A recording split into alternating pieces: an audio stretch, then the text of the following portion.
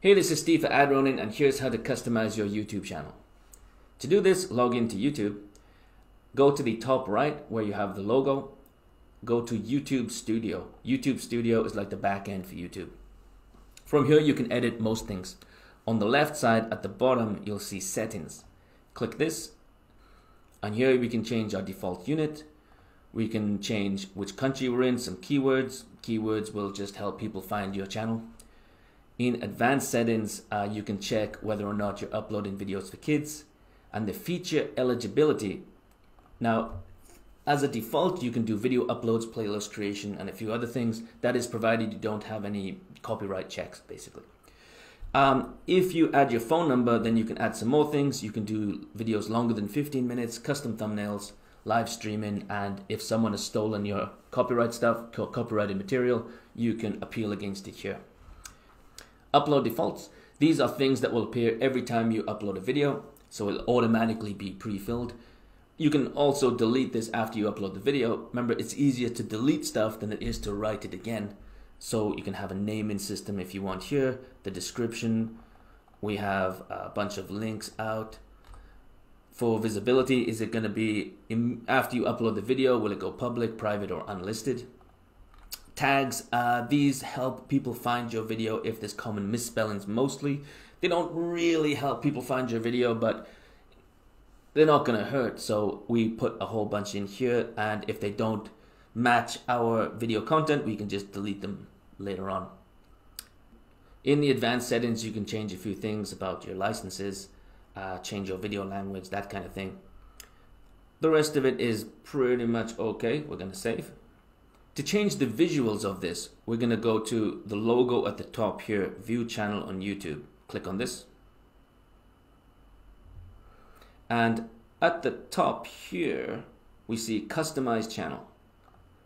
On the channel customization page, you can choose how your channel will look to people when they visit it. So you can add a welcome video, a few other things. If we go to the second one here, branding, here we can change this logo. I'm going to change to this one. It will be a circle. So now that is our logo there. The banner image, it recommends 20 by 48 by 1152 pixels. If you go to Canva, you can make your own channel art here, and if you notice, almost all of these have a big old picture and then a small bit of text in the middle. Except this one. This is a bad one. Don't use this one. The reason is this. I'm going to change this.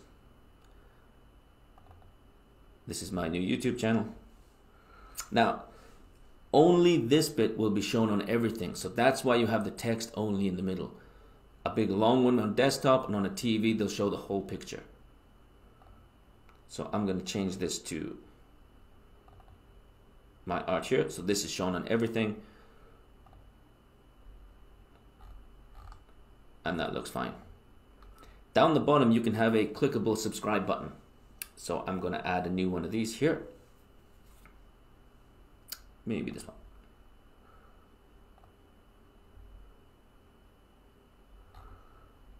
Publish. So that's published, and you can see that everything has changed. Next, we'll go to basic info. Here you can change your channel name and description. The description is basically an about page. Try to use as many keywords as you can naturally. Don't keyword stuff. Don't put, if you're doing a recipe, they don't like that. It has to be quite natural and flows quite nice. Your channel URL is this one. You cannot change this URL yet. You need to be a partner of the YouTube Partner Program. In order to have this, you need to live in a country where YouTube Partner Program is available. You need more than 4,000 valid public watch hours in the last 12 months, more than 1,000 subscribers, and have a linked AdSense account.